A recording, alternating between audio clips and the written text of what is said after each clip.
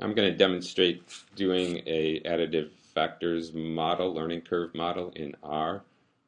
This is the model that is behind the learning curve displays in DataShop. It's an extension of item response theory. And so to create for one of those models, of course, we first have to load a file that we have copied or that we've exported from DataShop. So I'm going to call the data file df here and do this read command and choose this data set here, and then I can see the variables in that file I've loaded by doing summary. And I can see I've got an anonymous student ID here, for instance. Let's see how many rows are in this file. I'm going to take the length of df. Actually, let me show an error here. If I just do anon student ID, it's going to say it doesn't know that object. So one simple way to shorten things is to use this attach command, and then I'll be able to refer to variables in the data set as I did above. And there's this nice way, if you use the up arrow, I can go back and get that length command that I used before. And this time it should work since I did the attach thing. And I see there's 5,104 rows, and this is the geometry area 9697 data set.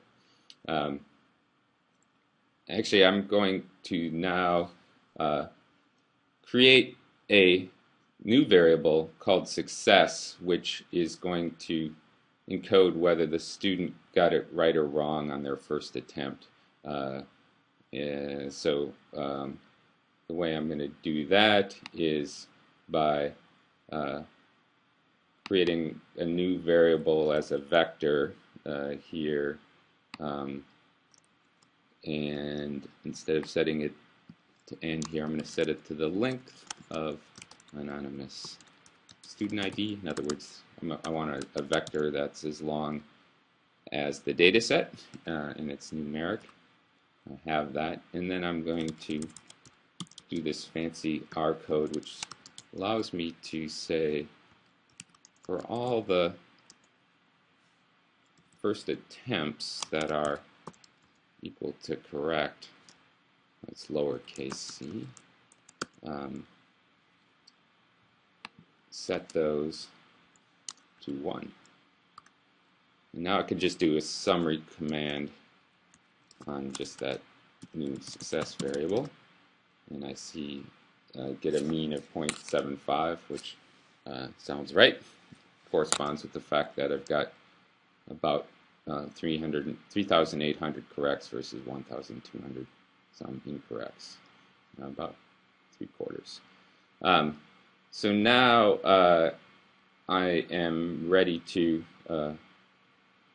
basically build a model, but I'm going to take an extra little step that's not completely necessary, but it'll illustrate this data frame command, which allows me, I'm going to set to this variable area a subset of the data from df as well as that success variable. So anonymous student ID, knowledge component, opportunity, and well, let's leave out condition.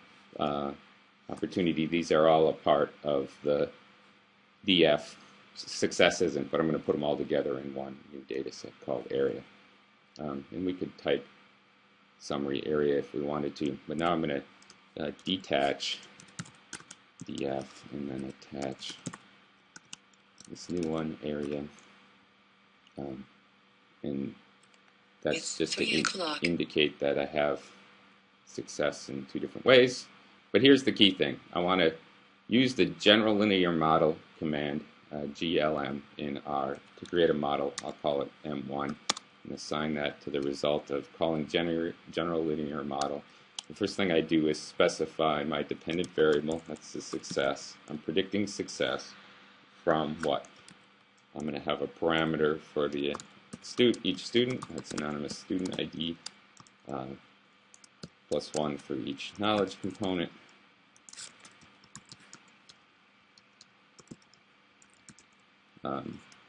plus knowledge component by opportunity. This is meaning that for each opportunity, we'll have essentially a slope by the opportunity count. And I don't need an intercept in this regression model, so I add -1 in R. I want this to be a logistic regression because the dependent variable success is discrete, 0, 1. So I say the family of this general linear model is a binomial. That's a way of getting a logistic regression. And I have to specify the data set. The data is equal to that area 1. I did. And that, if I didn't make a mistake, that should work. So it takes a little bit of time to run, but not too long. Now I can type summary and see what I get from that. And I just used the up arrow to get back and fix that typo I made, typing MA instead of M1. Okay, summary. So shows me all the parameters. These are the student, let's go all the way to the top here. This is the estimate for each student. That's the student intercept or the student proficiency in IRT terms. And then these are the values for each of the knowledge components. There's circle area, indirect, and so forth. I guess this was one of the LFA knowledge components that I exported when I exported this model. I can see the standard error. There's a column for that.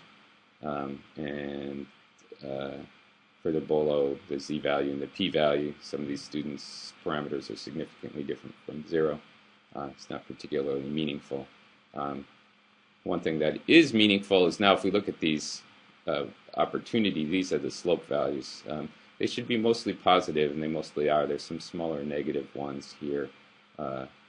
One difference from this AFM results, if you compare these to the slopes in DataShop, is DataShop's model is built to not allow negative slopes on the learning curve, but most of these are positive. Some are particularly big, but most of them are in the 0.2-ish range, which is reasonably typical for a better learning curve model. So we can see now here the slope values being, sorry, those aren't the slope values, those are the KC intercepts. Got to get down to where it says opportunity here. That's where things are more interesting. These values are meaningful when they're significantly different from 0. So that's a big slope for circle area indirect. Most of them are significant. Some of them are not. Parallelogram area, I think, because it's basically so close to perfect success. It's got a high slope. But that's it. You can play around with other versions of GLM if you want. Let's make Model 2. Let me use my arrow key to modify the current one. Model 2 could be just a vanilla kind of, not exactly an IRT model because it's knowledge components rather than items. But if I delete that interaction term, that's corresponds roughly with the log linear test model in psychometrics. It's like generalization of item response theory. Now if we do the summary on that one, we're not going to get the slope parameter because I got rid of it, but we'll get parameters for each student in each knowledge component, parameter estimates. Boom. And if you have other features in the data set, you can play with those, but that gives you an idea of how you can use R and the GLM command in R to replicate more or less the additive factors model.